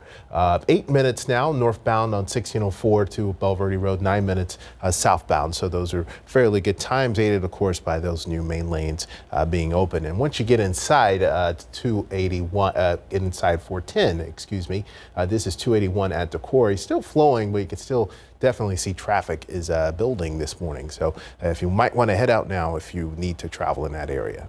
Good advice. Thank you, Samuel. And for folks who may be tuning in, Truman is a yellow lab? A gigantic yellow Labrador. And adorable. He weighs how much? He's down to 130. Down to 130? Yeah, I think so. Yeah, he's a big boy. Yeah. I call him large and in charge. I didn't realize that thing was that big. Yes, he's that big. Beautiful bluebonnets, Mike. And folks, just a cautionary tale. Watch for snakes if you're out and about taking pictures in or near bluebonnets. Yeah, I mean, just in general, but of course, this grass is kind of high. They may be out in there. So way to ruin a good picture talking about snakes anyway. But no, on the serious side, do keep a lookout for that. But that is absolutely gorgeous picture. Beautiful having your yard covered with those. All right, out there at 410 by the airport looking off to the east, really no problems. Doesn't look like traffic's moving slowly. The road looks fairly dry. All right, as far as the oak pollen, it has been very high the past few days. Of course, it peaked. It went down a little bit. Yesterday's reading, the updated count is going to be coming out in about maybe a half an hour. But we are still getting into the really the peak of the season in the next, say, week or so, and it'll last on into probably about the first week of May. So I guess the best is yet to come, as they say, and all the catkins have been dropping down, so they're kind of covering everything. Wind right now is out of the south, primarily at about 10-15 miles per hour. In general, New Braunfels at 14, and it's gusting to 21 up the road at Bernie Stage. And we are going to have breezy conditions throughout the day, and that's just going to continue to pump in all the humidity. So get used to it. I don't know if you can get used to it, but grin and bear it, because it is humid right now and it's going to stay that way throughout the day. We will have, sort of a mixture of sunshine and clouds today, sort of like yesterday. More clouds then overnight, starting off tomorrow, probably some more mist around here. And then we'll see some clearing in the afternoon. Also, we are going to have a dry line coming through here, especially in the hill country early on in the afternoon, and that's going to knock the humidity out. And the dry line should make it through town by about dinner time or so, maybe late afternoon. And then it's going to start to go back again, as they usually do. They sort of go fluctuate, and that's going to be the case into Thursday morning. So we'll have more humidity Thursday morning. Dry line comes back through. drops humidity down. What that's going to be doing, though, yes, it will be more comfortable, but dry air heats up a lot more easily than moist air does. And so that's going to allow temperatures to get even warmer tomorrow and just plain old hot Thursday and Friday. We're looking at mid-90s here in town. Also, there's a small chance that Friday evening, there's another bit of a kind of a front, if you will, trying to slide through here, that it could touch off a couple of showers or thunderstorms. Really, really small chance, but the atmosphere is going to be kind of getting kind of squirrely Friday evening, so we'll have to keep an eye on that. Obviously, it's a few days away, but we're just going to keep tabs on that. 77 degrees at noon today, partly cloudy skies. High temperature gets up to 85 today, so about 5 above yesterday. Add to that, add another 5 on Thursday. We're going to be flirting with records. 99 Thursday, 98 record on Friday, and then down to the upper 80s over the weekend. So hot weekend still. Mr. Osterhage. Yes, sir. We have a request. We'd like to know what's happening on SA Live today. Yes. Hopefully there's some food. I always get hungry. But Rusty, you timed that out just right, right? I know. So if you're looking for something fun to do, you don't have to be an artist to do this. They kind of step you through it and give you all the things to do. This is, yeah, if you want to just have a little, maybe a couple's night, a little date night, take the kids there or something like that. If, you know, with Mother's Day coming up in a couple of months for grandma, maybe to decorate something, just a little sign to put on your back patio, housewarming gift or something. They're really fun things to do. And as you see, maybe some little adult beverages too that you can take with you over there. So yeah. Well, it looks like very, very nice gifts you can make for people. Yeah, and again, it's simple. It's a fun little thing to do on an evening sometime. Okay. So we're going to have them on the show today at 1. All right. You're going to do some painting for us? I don't know if it's going to be painting or maybe some other crafts, but I will try. Okay. Would you like me to make you something? Yes, because the finger paints have already dried out. And the paint by numbers? Yeah, the paint by numbers. Yeah, thank you, Mike. 6:51 right now on your Tuesday. And with so many people dying from COVID-19 and other complications, few people want to talk about death and even less want to prepare for it. Tomorrow on GMSA, how one group is helping to make preparing for death a less taboo topic.